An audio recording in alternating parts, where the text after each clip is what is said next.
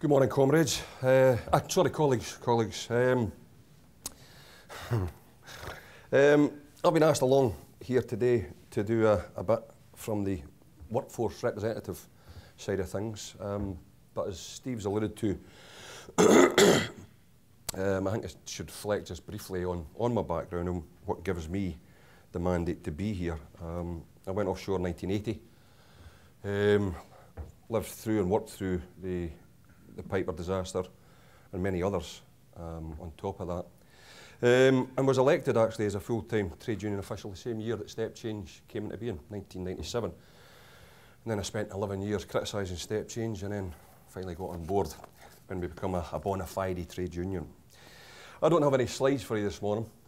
I've got a script, mainly because it keeps me to time, and I know I've got a lot to pack in today. So I'll go through the script. And to talk about and to reflect on workforce engagement, I want to briefly reflect on a bit of an eye-opener of an experience for me, certainly. I was in Houston a few weeks back at the invitation of the US Chemical Safety Board. They were staging a public hearing as part of their ongoing investigations into the Deepwater Horizon tragedy. And they asked if I would address the hearing, the subject of which was safety performance indicators. I was the trade union representative from the UK, and there was a delegate from a Norwegian trade union, along with representatives from the regulators, the Health and Safety Executive, and the Petroleum Safety Authority from Norway. And there was industry reps there as well from Oil and Gas UK and their Norwegian equivalent, which is OLF. The purpose of the hearing, as the Chemical Safety Board put it, was to, and I quote, create momentum among experts and decision makers regarding the development and use of truly effective indicators for major accident prevention. There was over 200 people attended the event on both days. It was a public hearing, and significant numbers from industry attended, organisations like the American Petroleum Institute and others. All of the European delegates made statements to the Chemical Safety Board panel, that is the unions, the regulators and the industry reps, which I have to say didn't really differ that much. We were then asked questions by the Chemical Safety Board panel and by those watching online via email and by the audience in the room. Along with the European input, the US industry people also made statements on the subject and how things worked on their patch. They too were subject to questions, and as you might expect, I felt compelled to pose a few questions to the big oil people. Disappointingly, but perhaps predictably, the US industry reps were more than a little evasive with their responses to my questions. That is where I got a response at all. Nevertheless, it was a good event in the main and I enjoyed it, but I think I would reflect on my first ever trip to Houston by saying that in some respects it was like going back in time. In fact, to paraphrase a famous Scottish comedian, and given it was Houston, I'd say that in some quarters I felt about as welcome as a fart in a spacesuit. I really did. But that's not just a perception that I had or a feeling that I had, because my presence at the event, coupled with the questions that I posed, led one senior industry rep to approach me and to make the point that I should remember where I was. He said I was in Republican country. He also told me that the folks there had vivid memories of people like Jimmy Hoffa, and that a union guy like me was always going to struggle to convince anyone from industry or government that we had a better way of doing things. I've been likened to a lot of things down the years, and I've been called a lot of different names by some people in this audience here today. But this was my first, and I hope last, experience of being compared to the likes of Jimmy Hoffa. Now, you may be wondering what my trip to Houston has got to do with the launch of the Workforce Engagement Tool and workforce engagement generally, which I did try to promote whilst in Houston, by the way.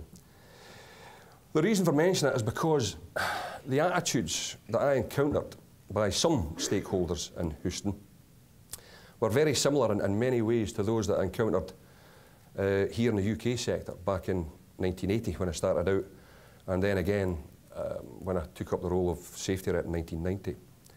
At that time, the boss of Oil and Gas UK's predecessor, the United Kingdom Offshore Operators Association, suggested publicly that people like me were, and I quote, using the Trojan horse of safety to further the trade union agenda. Everybody's entitled to their opinion.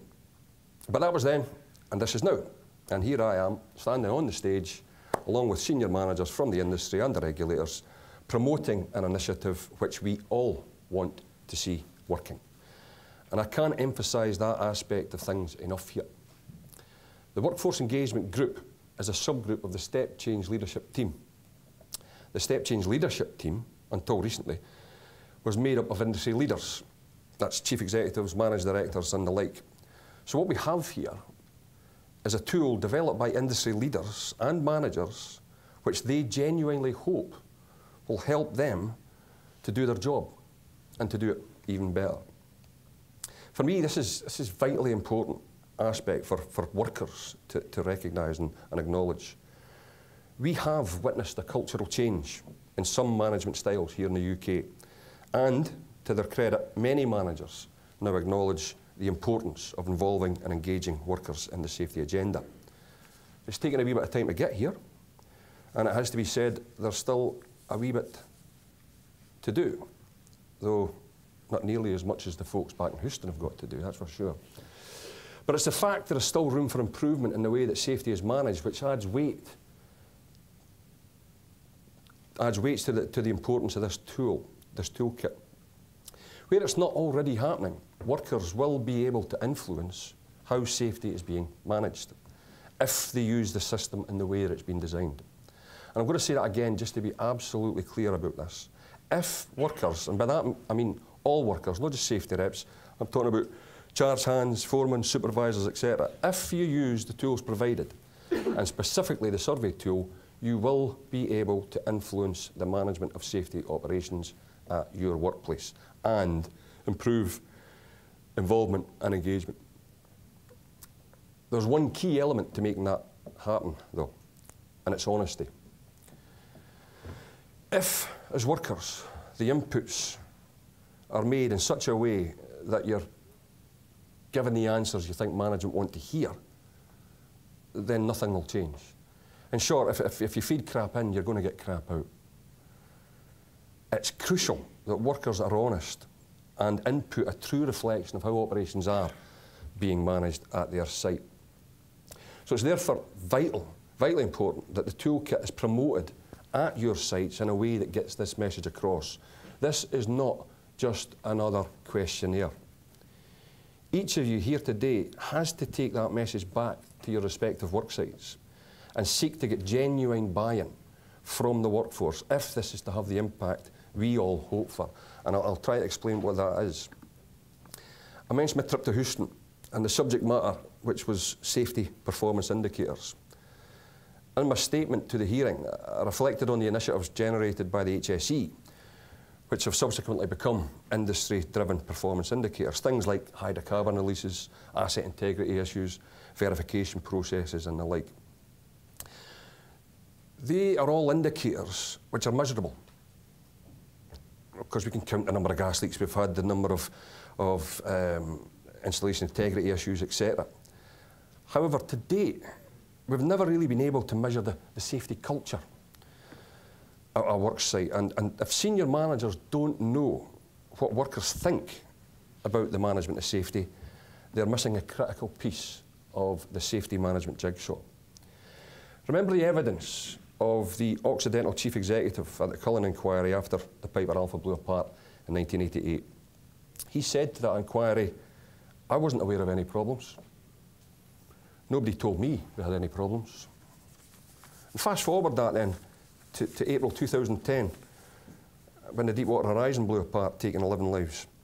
On the day, there was VIPs on board to hand out awards for the rig's safety performance, while workers on the drill floor were fighting to control a well on the brink of blowout. Since then, the survivors from the rig have reported how safety systems weren't working, how alarms were inhibited, and how managers routinely bent the rules. that's critically important information. But when it's coming from the witness box, it's too late. With regards to Piper and deep water, my point is this.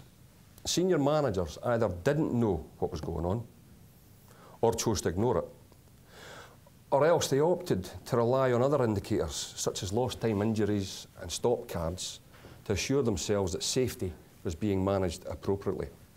I think we should all know by now that that's simply not enough. Remember, the Deepwater Horizon was one of the most technically advanced drilling rigs on the planet and had supposedly gone several years without an incident or a lost time injury. What that tells you is that technology and statistics count for nothing if the people doing the work are disengaged to the point where they don't trust or respect management, where they feel unable or unwilling to stop the job or challenge the decisions, when they have no confidence in procedures or policies, or where they believe productivity is a priority and not safety. This toolkit has the potential to help close the circle of managing safety by providing a key performance indicator on how engaged a workforce actually is with day-to-day safety operations. If a workforce, for any reason, is unable or unwilling to challenge, how can a senior manager be confident that everything which could and should be done is, in fact, being done? And the obvious answer to that is he can't. This in turn means that all of the other targets set against other performance indicators may never be met. This toolkit can alert senior managers to a problem and allow them to address it, while on the flip side, as I keep emphasising, it lets the workforce make senior managers aware of a problem when otherwise they may be reluctant to do so. So, in summary, we work in a goal-setting safety regime where the primary objective is continuous improvement. All parties agree and acknowledge our industry has reached a plateau with regards to safety performance, and we've been on that plateau now for a few years. So, for managers, you need to utilise all of your assets if you are to improve still further. But more than that, you need to acknowledge the only people capable of taking you below the current plateau is the workforce. For workers, you need to become involved in day-to-day decisions around the safety of operations and engage with management. Of course, all of this may be happening at your work sites, as there are numerous good examples of good practice, which Steve has alluded to. But if it's not happening, and where it's not happening, this toolkit can deliver. We have seen and continue to see a change in management culture here.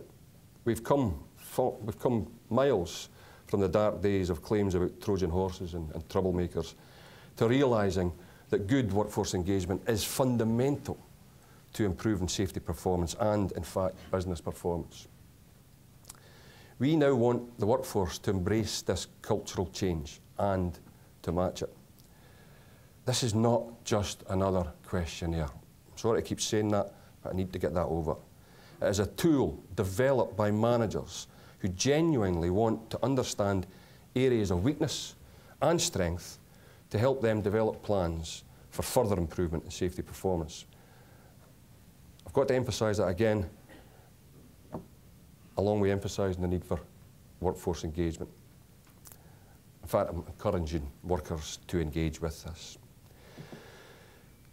That's about me. That's all I've got to say, other than I doubt I'll be getting an invite back to Houston anytime soon. But as regards managers looking for improvement, we've got a couple of managers up next whose commitment and enthusiasm, without their commitment and enthusiasm, I doubt this project would have ever gotten off the ground.